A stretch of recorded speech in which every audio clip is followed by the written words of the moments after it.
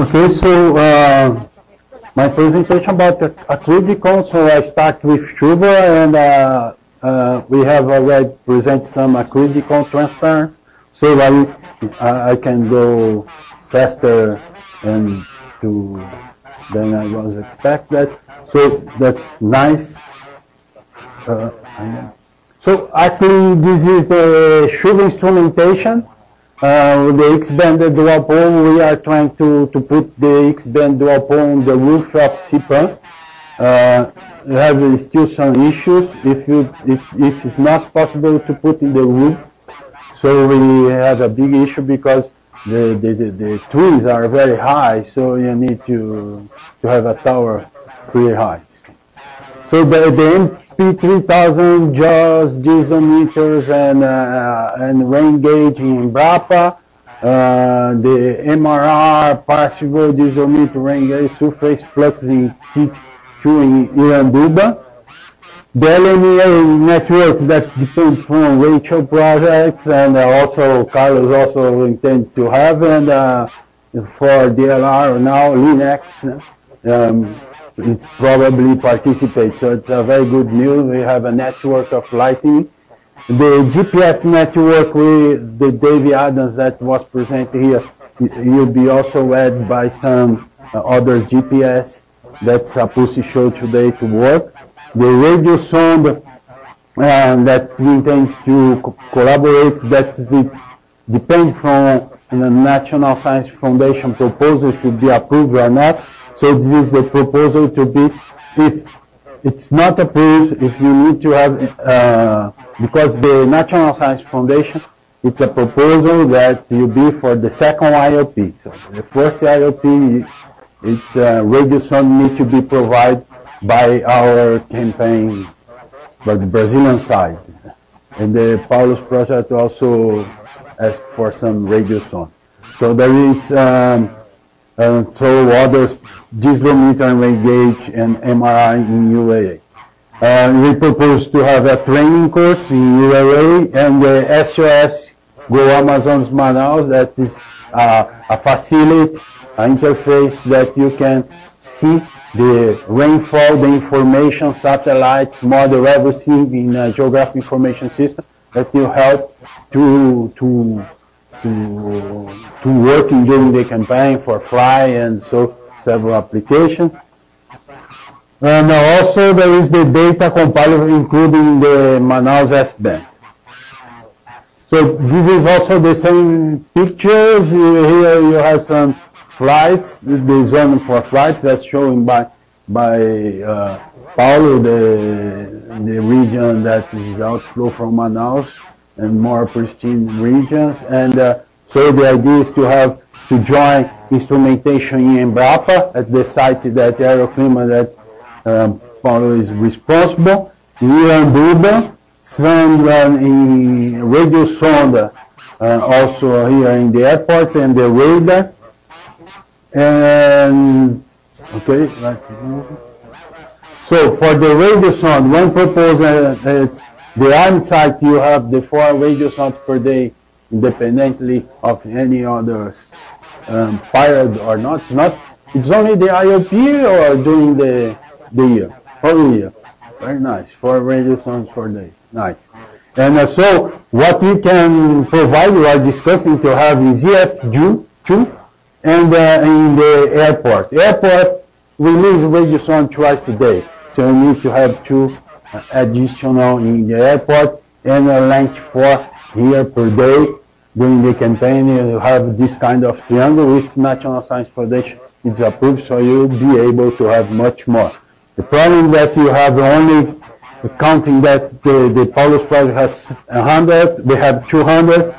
If you split in 2 campaigns, 150 for each one, so you have 50 days for radio sounds per day to have this triangle.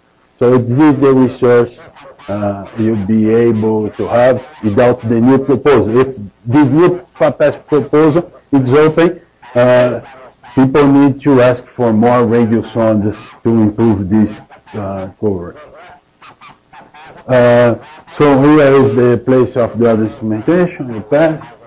This is an idea about the SOS for Manaus. This is the SOS for Vale do Paraíba.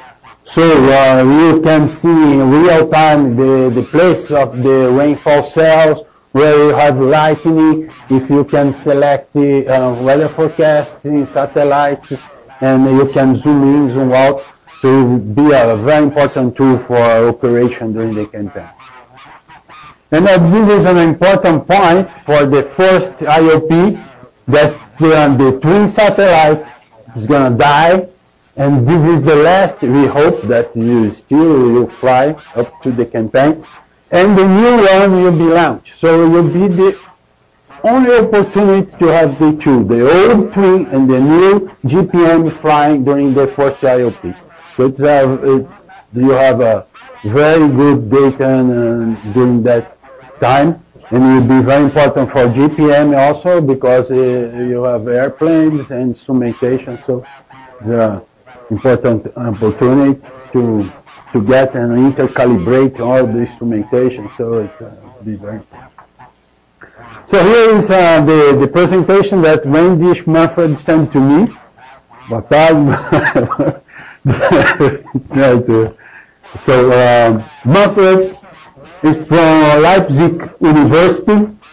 He wrote two important books, Theory of Atmospheric Radiation Transfer and Airborne Measurements in Experimental Research Airplane. I think so. In the last transparency he showed the book. So there is the acrylicon. As Carlos asking me about the scientific objective, if someone wants to read the white paper, I upload as the abstract of this presentation. So it's the web page, the white page. So the acrylicon is funded by Max Planck Society and the German Science Foundation. Has a priority program, so it's approved. It's a very hard competition to have this operation, and it was approved to run.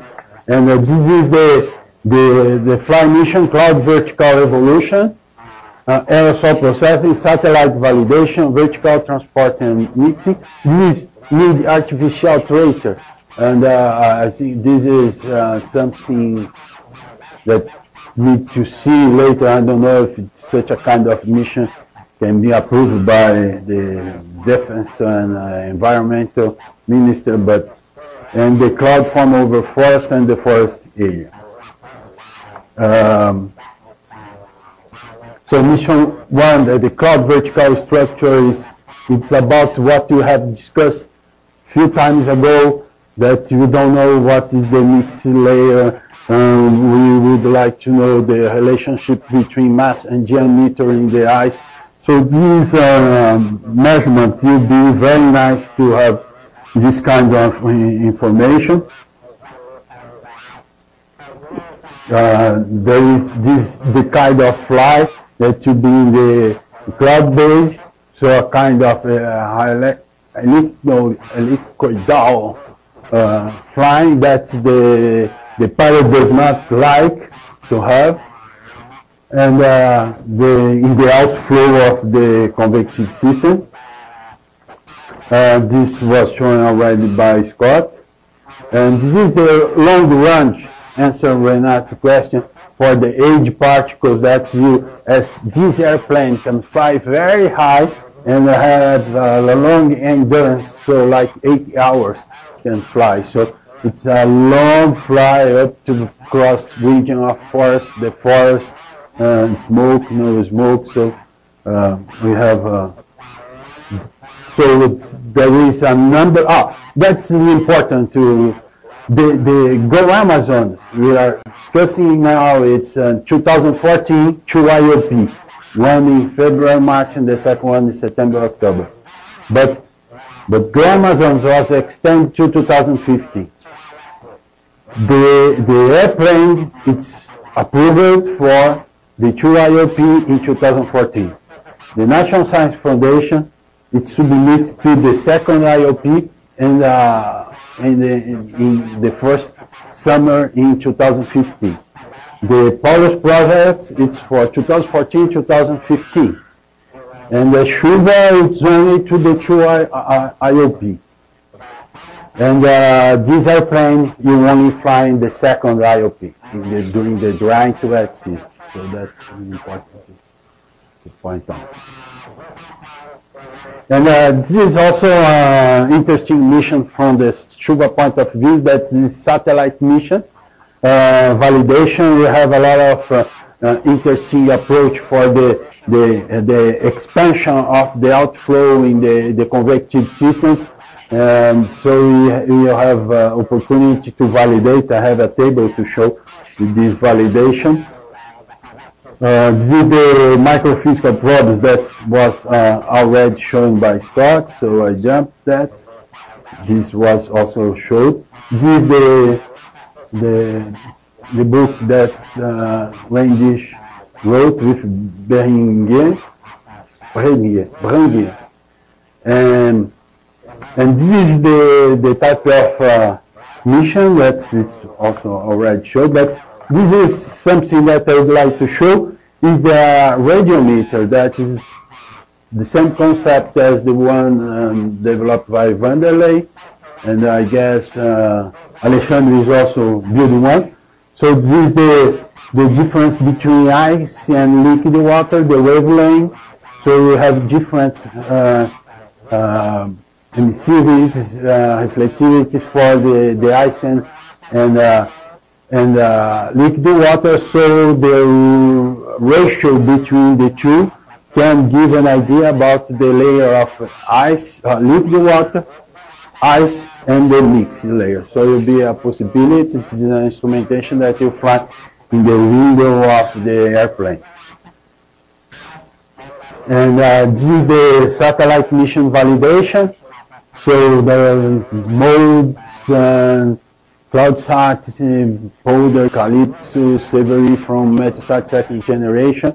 And this is the instrumentation in the airplane and what is going to be validated by each of the satellite measurements. And this is I think is the last slide. This is to use perfluorocarbon as artificial tracing to fly. I don't know if you have experience in that. Have you already using Amazon? I don't know how difficult it will be to have this trace, artificial trace gas to follow the structure, but this is one of the proposed. So that's okay. This is the Acridicon. It's open for questions.